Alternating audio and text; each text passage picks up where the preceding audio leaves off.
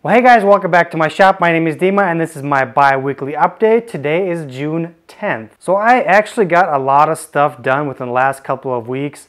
All of last week I was designing all of my machinery into SolidWorks so I can rearrange my shop space. And I've got a video released this morning about how I organized my shop after I designed everything in 3D. And I've got a video on that I released this morning. If you haven't seen it, I've got a link down in the description. Go ahead and check that out. I guarantee you will enjoy it. So the other thing I did in the last couple of weeks is I made a few joiner mallets. Now these aren't your traditional joiner mallets, the kind that have the handle that is tapered and it wedges into the top. I really don't like those just because a square handle doesn't really feel comfortable to me. So I actually turn these on the lathe in a certain profile that I feel that's comfortable. It actually is kind of a profile of a handle of a screwdriver that is really comfortable to me. So I can either grab it down below or choke it up on top and do kind of light things. So put my logo on this one. I've got 6 other mallets that I have made that I still have to turn the handles for, and I will offer those for sale on my Etsy store. So if you're interested, you'll find those in my store, and I'll have a link to my shop, Etsy shop, down in the description. These weigh roughly anywhere from 17 to 20 ounces. This one's 20 ounces. It depends on how much material I take off the handle. The heads are all 17 ounces, so you just got to add for the handle. So I'm not really sure how they weigh. Is it just the head included with the handle?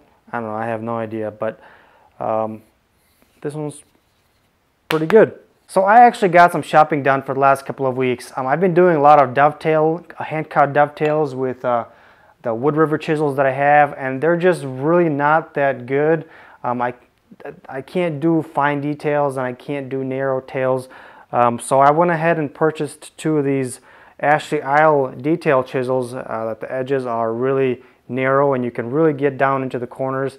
I want to thank Matt Cremona for posting a video of the chisels that he uses, and I'm really going to enjoy this. I can already tell that I can really get into those corner details and without, you know, smearing the side or whatever you want to call it. If you haven't seen Matt Cremona's video, I got a link to his video down in the description. You can go ahead and check that out. Now, the other thing I did is I'm really thinking that the chisels that I currently have are pretty much for beginners. They're not really performing how I thought they would. So what I did is I did some research on a brand new chisel set that I wanted to invest in, and I really came down to 2 options that really fit my budget.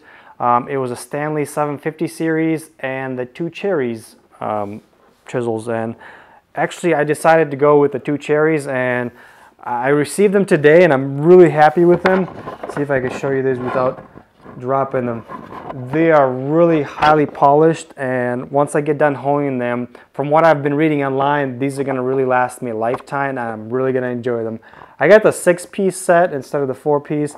I figured I'll probably use them all. So can't wait to start using these, and I've got a few projects scheduled in the future for hand-cut dovetails, so this is going to be really interesting. So I had some Alumilite resin that's about to expire, and it's starting to gel up on me, so I had to heat it up to make it work. So what I did is I went ahead and turned a whole bunch of call blanks to use up that resin, so that way it doesn't get lost. So I've got a whole bunch of call blanks that can also be sliced up into 4 pen blanks. So each one of these can be sliced into 4 pen blanks. So let me know if you're interested. I got my email down in the description and we can talk about it. So today I was able to start rewiring my 220 outlets. The outlet that was next to my electrical box wasn't going to reach my planer, so I went ahead and bought some conduits, some outlets, and some boxes, and I started wiring my 220 for my planer. Now I mounted it up on the ceiling because I didn't want to run the wire up on the floor, and I bought the twist lock plugs, and it's really working great for me. So I'm really happy that I got the planer all hooked up, and now I can start planing wood.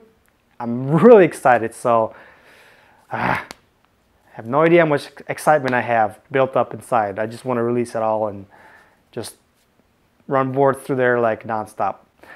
But anyway, so I guess that's all I have. If you enjoyed the video, let me know by giving me a thumbs up. comment down below if you got any additional questions about anything I've got going on in my shop or any of my previous videos.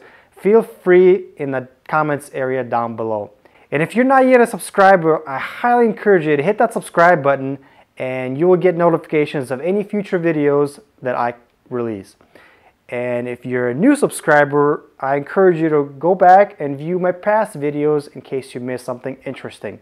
Well, every single one of those is interesting, so go ahead and click on my channel and view all those videos. So have fun in the shop, but be safe doing it. See you guys next time.